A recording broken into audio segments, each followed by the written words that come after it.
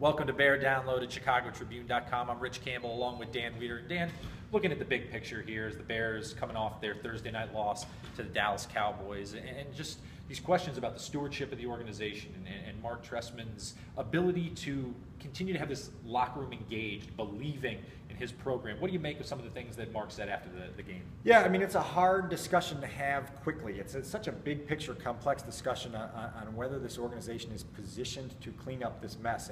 And so you sort of start to try to take a pulse on whether there's a sense, whether it's in the locker room, whether it's in the front office upstairs, on whether there's a belief that things are broken beyond repair. At this point, you don't get a sense that there's a mutiny occurring, that there's so much discontent here that there's going to be a revolt here in Hall. That said, the results speak for themselves. The Bears are 5-8, another double-digit loss to the Cowboys, another game in which they fell behind by at least 28 points. There's been too many of those this year, a handful of blowout losses that have put this team in a precarious position, and it's left obviously some questions on where you go, where do the changes need to be made, where do the leadership tweaks need to be had to get this thing pointed back in the right direction. It's very interesting to see how Mark Trestman's methods are coming to use during this time of adversity. I mean, that's one of his biggest, I guess, pillars of his coaching program is to get players to invest in each other interpersonally so that when times do get tough, you're playing for the next guy, you're sticking together. And I think,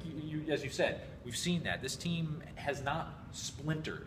Right. They're just not playing well. Well, yeah, and what you mentioned, retaining sort of that cohesion, being able to keep the discontent from mushrooming up to uncontrollable proportions is important. It's not the most important thing. The wins and losses are the most important thing. Yeah. And so you have to juggle this as an organization in judging sort of how this team conducts itself, how this team unites, how this team goes forward, with the idea that they're not competitive, that they've lost 8 times in 13 games, and really in a lot of instances have made so many errors that are inexplicable or just haven't been corrected.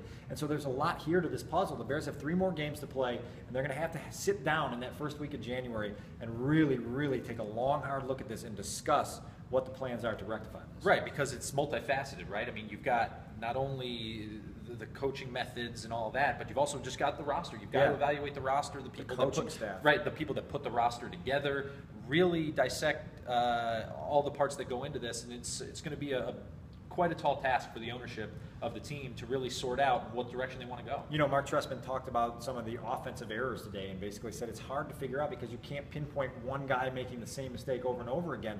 And on a big picture, when you scale back and look at this organizationally, there's a lot of places you could start. And I don't think there's one right answer on where you start to make these changes and make these overhauls to get things pointed back in the right direction.